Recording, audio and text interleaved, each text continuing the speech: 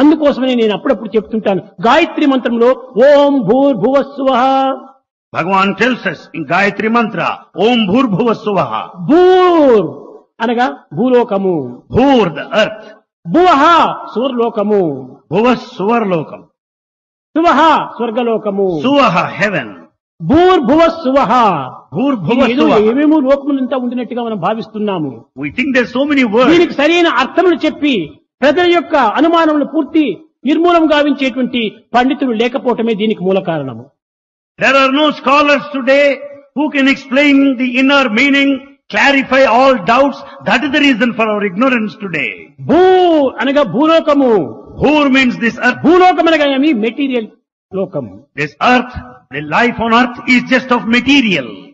కనుకనే భూర్ అనగా ఏమిటి? Materialisation. Bhur is materialization. భువః Bhuvaha.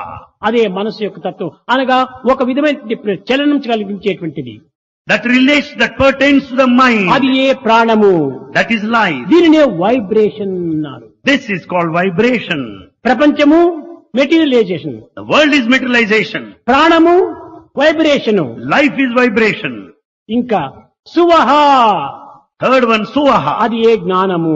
That is దీనిని wisdom. ప్రజ్ఞానం బ్రహ్మ అన్నారు. That is called Prajnana, which is Brahman. ఇది దీనినే రేడియేషన్ అన్నారు.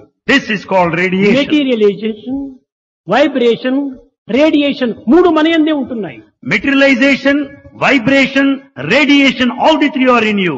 కనుక ఎక్కడో ఏ లోకములో ఉంటున్నాయి కాదు, మన లోకమునందే ఉంటున్నాయి. They are not present in any దీనిని separate.